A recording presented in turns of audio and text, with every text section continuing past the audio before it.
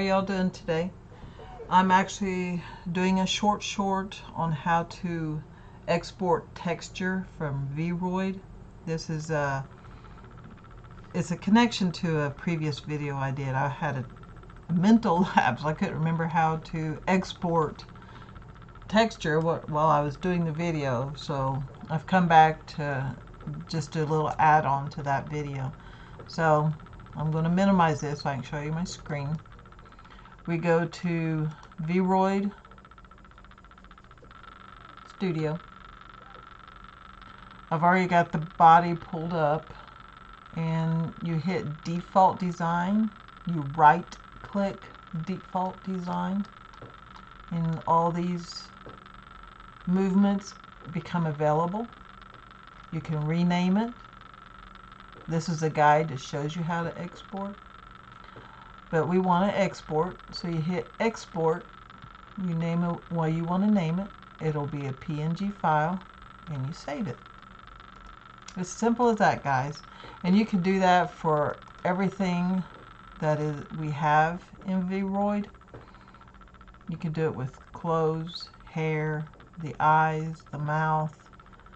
See, all this stuff right here. You can do. Every one of them has a texture you can export. Same with the hairstyles, the body, the outfit, the accessories. Anything that you can edit the texture, you can export. I'll show you. These are glasses. You can export the texture. So you right click on it and you export. You name it what you want to name it. It's a PNG file. And then once you have it saved, you export that. You just copy it into the program where you want to work on it. You can work on it here if you like, but a lot of people find with the mouse it's not as perfect. It doesn't give you as much control as it does if you were to put in a program where you had a pen to work with.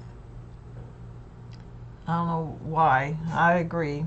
Using a handheld device like a pen is so much easier than a mouse. I've used a mouse forever, but it is so tedious. You have to go over something so many times and fix errors because it jerks or something.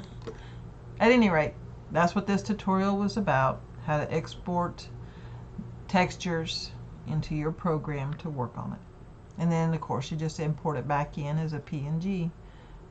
You go right here where it says that, and you import.